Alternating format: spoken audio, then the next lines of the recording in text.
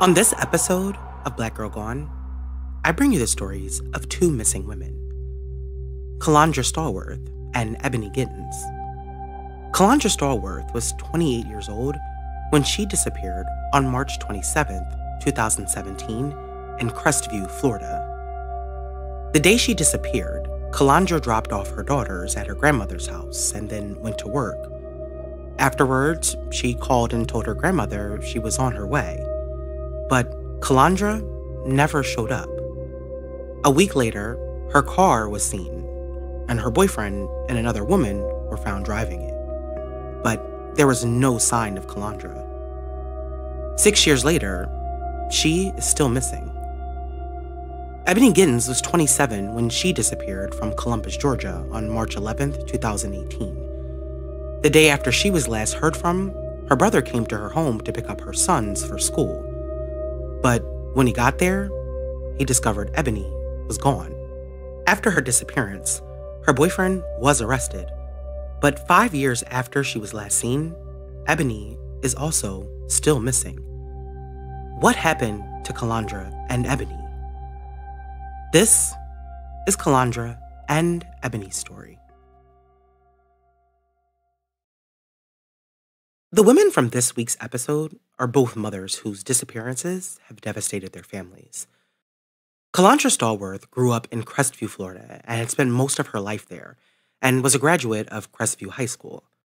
After she graduated from high school, Calandra gave birth to her first daughter in 2007, and then in 2008, she had another little girl.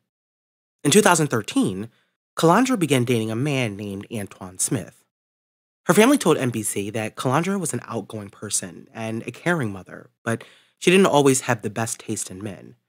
According to reports, Antoine had a lengthy record and a history of selling drugs. But after she met Antoine, Calandra was head over heels for him. She even got his name tattooed on her chest. Her family, however, seemed leery of Antoine, and at some point even suspected him of being abusive. Her grandmother Joan told NBC, quote, "I told him, if you ever put your hands on her in front of me and you are going to go head to head." Despite the alleged abuse that was happening in their relationship and her family's reservations, Calandra continued to date Antoine. By 2017, Calandra was living in Crestview with her two children and working as a housekeeper at a Hilton in Sandestin, Florida. By all accounts, Calandra was living a normal life, raising her two children and working. But in March of that year, everything changed, and the mystery of where Calandra is has baffled her family and investigators working the case. On March 27, 2017, Calandra left her home and dropped her daughters off at her grandmother's house. Her grandmother, who was living next door, said that her and her granddaughter were very close. They would talk on the phone while she was on the way to work and then sit and talk when she got home. When she got to her grandmother's house that day, nothing seemed out of the ordinary. This was a typical part of her routine. After dropping her kids off, Calandra drove the 30 minutes to her job. She worked her shift that day and then clocked out. According to her grandmother, Calandra called her when she got off and told her that she was on her way to pick up her girls. But Calandra never showed up at her grandmother's house. As the evening came and went, and she still had not come back or called, her family started to worry. The next day, Calandra still had not shown up or contacted any of her family members. And when her parents found out that she had not shown up for her shift at the hotel, they knew that something was wrong. It was not like Calandra to not contact her family and tell them where she was. Her grandmother said that they spoke on the phone every day, and so for an entire day to go by with no word from Calandra was a bad sign. Immediately, her family turned to social media for help. They began sharing Calandra's picture and description of her car all over in hopes that someone knew something. Now, some of the reporting said Calandra's parents contacted the police to report her missing, but back in 2017, an officer who spoke to ABC3 said that she had never actually been reported missing and they had not received an actual missing persons report. But because of the social media activity, they had placed a be on the lookout for Calandra. He said that they knew her family was looking for her, but since no one had contacted them directly, there was no official report made. But 2 days after Calandra was last seen, her family got disturbing information from police. On March 29th, 2017, the Crestview police contacted Calandra's family and said that they were canceling the Be on the Lookout. The reason? Well, according to them, Calandra came into the police station and asked them to cancel the report. They said that she told them that she had gone to Alabama with her boyfriend and that she didn't call her family because she did not have a cell phone signal. Respecting her wishes, the police canceled the report. It seemed like good news. Calandra was found and she was safe. And it seemed like this missing person case had come to a happy end. But it was only the beginning. No one knows why Calandra went to the police before contacting her family or going home. But when she left the station that day, it was the last time that anyone ever saw her. Despite her claims that she did not have a signal on her phone, it was strange that she made no attempt to contact her parents, her grandmother, or her children. And then she left the station that day. She still never called her family. Her family said that she would never leave her children, that she would never leave her family without contacting them. There were so many questions, like if she was planning to go somewhere with Antoine, then why didn't she just tell her grandmother? Why did she call her grandmother and say that she was coming if she had planned to go to Alabama?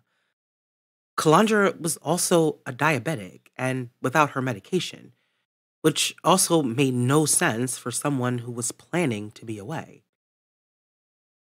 After Calandra canceled the report, her family waited 4 long days for her to come back, but she never did.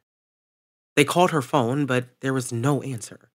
And so on April 2nd, 2017, her family once again contacted the Crestview Police Department to report Calandra missing again. And the police officially took the missing persons report. Later that same day, police in the neighboring town of Destin, Florida, spotted Calandra's car leaving the parking lot of a Motel 6. And so they pulled the car over, and they found 2 people in the car. Antoine, who was driving, and a young woman.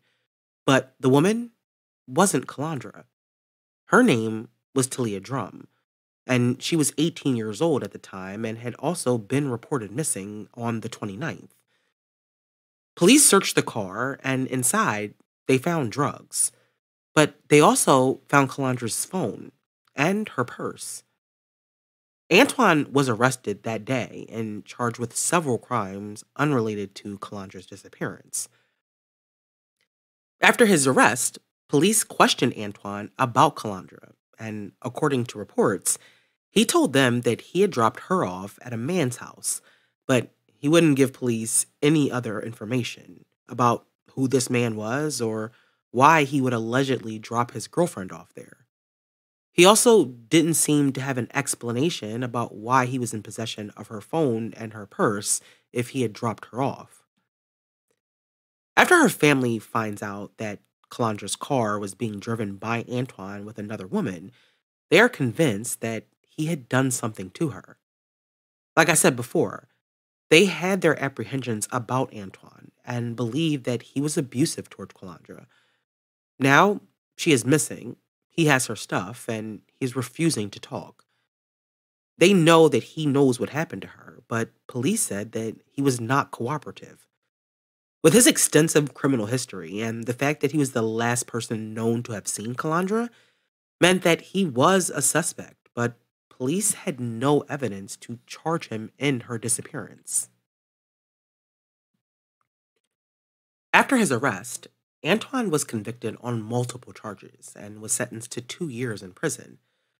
But even after his conviction and his time to think, he still refused to cooperate in the police's investigation into Calandra's disappearance. He and Calandra had dated for over 3 years, and when she vanished, he never once tried to contact her family. Quote, "He isn't going to let us visit because he knows what he did. I don't even want to see his face. It makes me so angry," her grandmother Joan told NBC. Her cousin said, quote, "I think that her disappearance is definitely connected to Antoine. He was controlling. You can tell that he was an abusive type person." In the months that followed Calandra's disappearance, police received very little information. They exhausted all of the leads that they did have, but with the last person with Calandra refusing to tell them more, it didn't take long for this case to go cold. For Calandra's family, they did all they could to search for her. They were never able to find anything that would lead them to her, however. A few months after the disappearance, police said that they were very concerned about this case, but that they had no evidence that there had been foul play and were continuing to treat this case as a missing person. Quote, "We have no information that she has been killed or that a homicide has occurred. We have a missing person case right now," the chief of police told a local news station. The operations support commander for the police department said that, quote, "We don't have any information to indicate the lady is dead. It's not that unusual for people to pick up and decide to leave without a word." Calandra's family had hoped and prayed that she was alive. The last thing that they wanted was to find her dead, but it also did not make sense that she would have just left her children and family behind. The only reasonable explanation was that Calandra could not come back home. There were so many things that didn't sit right with her family about the way things were handled. And one of those things was Calandra coming into the police station on March 29th. Maybe it wasn't her after all, but the only way to prove it was through surveillance footage. Unfortunately, the footage from inside the station that day was deleted.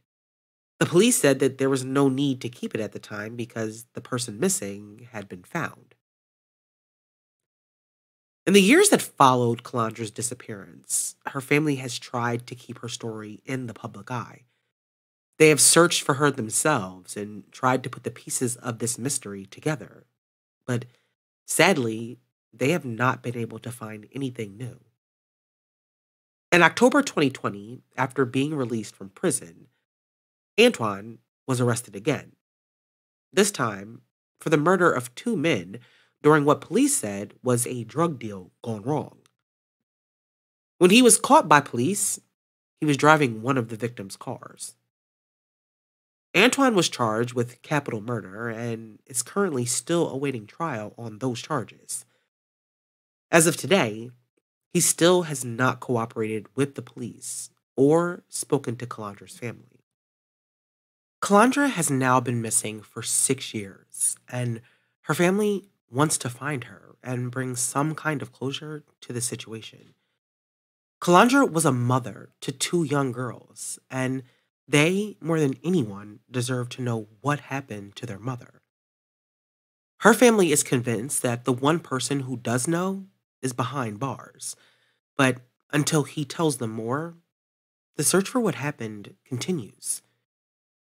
This is a cold case, but investigators need your help. Someone may have seen something or been told something that might help in this case. Calandra Stallworth was last seen by her family on March 27, 2017, in Crestview, Florida. She was last known to be with her boyfriend, Antoine Smith. Calandra is 5'6", and at the time of her disappearance, weighed 220 pounds. If you have any information about her disappearance, please contact the Crestview Police Department. On March 11th, 2018, when 27-year-old Ebony Giddens' brother went to her house to pick up his nephews for school, he discovered that his sister was missing. 5 years later, Ebony is still gone.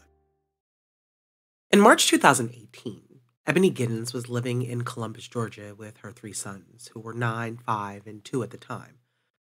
On March 10th, 2018, Ebony and her children spent the day at a family cookout. Her family said that Ebony loved when her family would all get together. They spent the day eating and playing spades, just having a good time. When Ebony left that evening with her sons, her family had no idea that it would be the last time that anyone ever saw her again.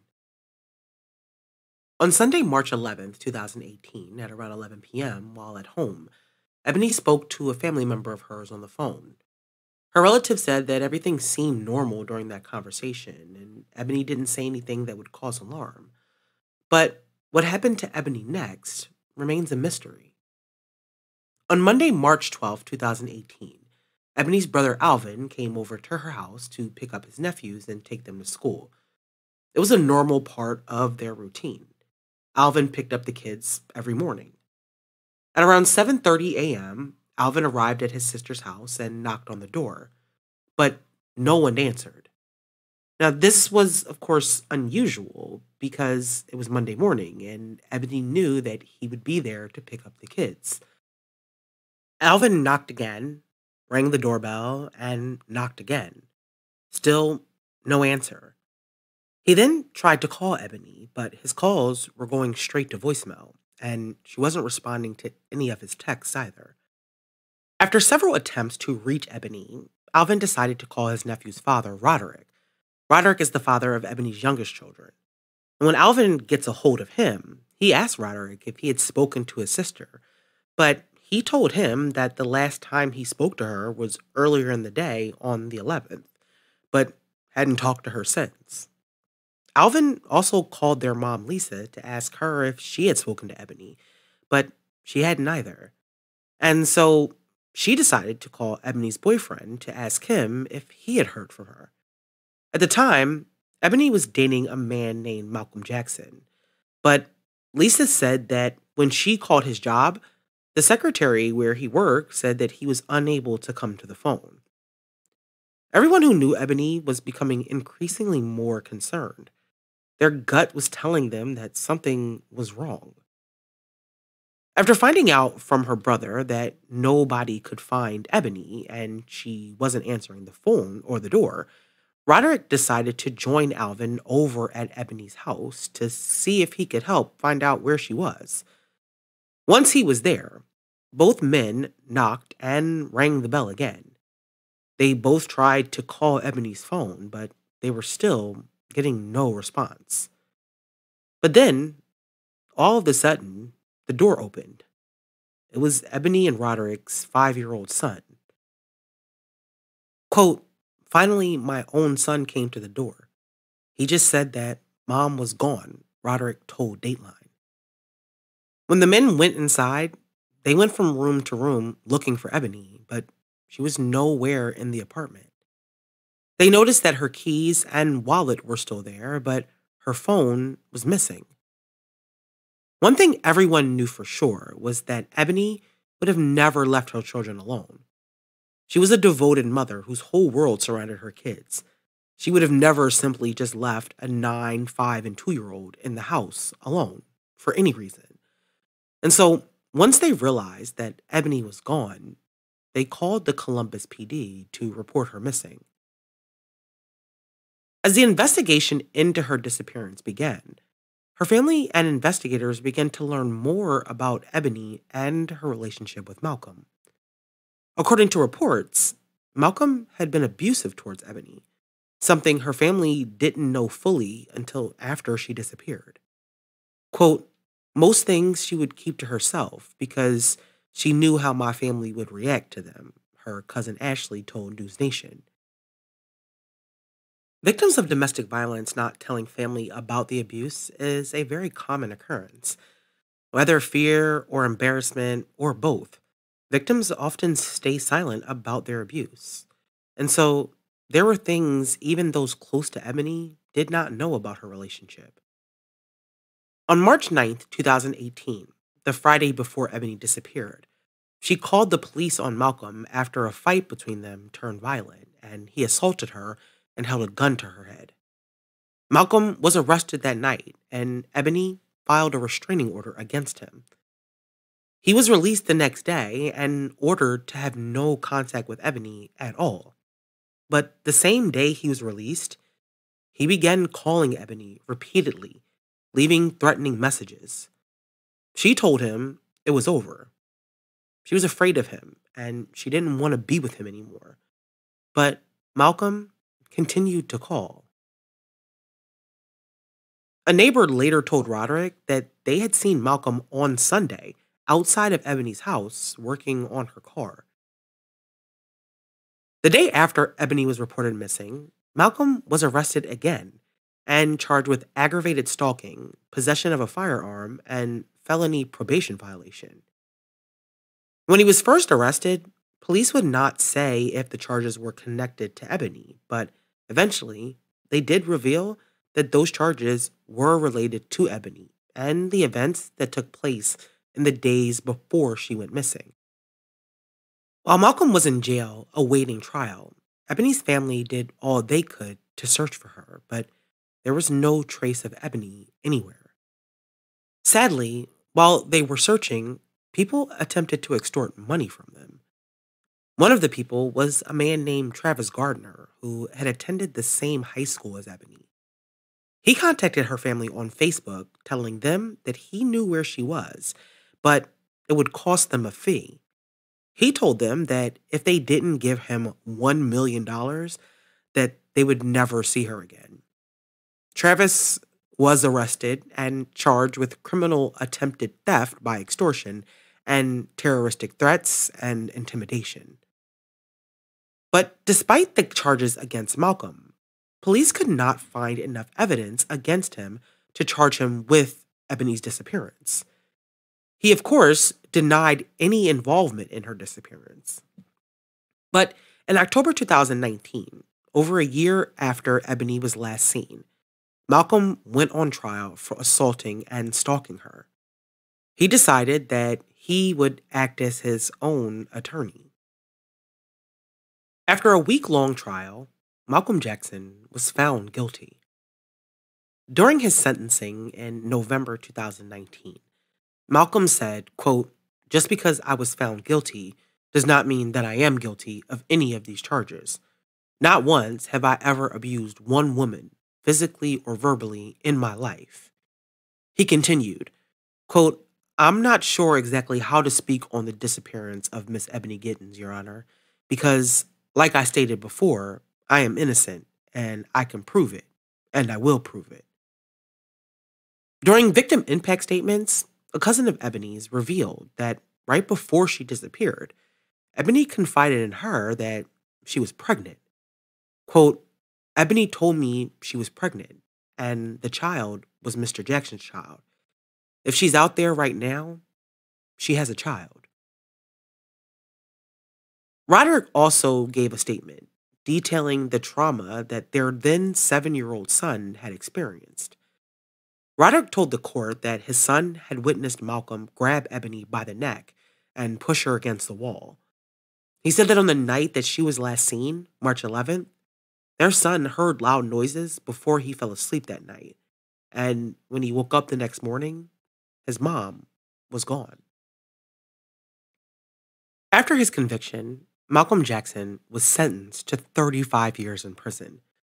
The judge gave him the max on each count: 20 years for aggravated assault, 10 years for aggravated stalking, and 5 years for using a gun during the commission of a felony. He must serve the full sentence. He began serving that sentence in November 2022, after he completed his sentence for violating his probation on a prior burglary charge. For Ebony's family, Malcolm being in jail is a good thing, but not knowing what happened to her still haunts them. And as of today, Malcolm still has not been charged in connection with Ebony's disappearance. Her family, however, does believe that Malcolm is involved in whatever happened to Ebony. It's now been 5 years since Ebony Giddens vanished from her home while her children slept. And after all this time, all her family wants is closure. They have tried to keep their hopes up that one day Ebony will be found alive. But even if she is no longer alive, they still want to find her and bring her home. They still want to know what happened to her. Her sons went to bed with their mom alive and well, and woke up to their entire worlds being turned upside down.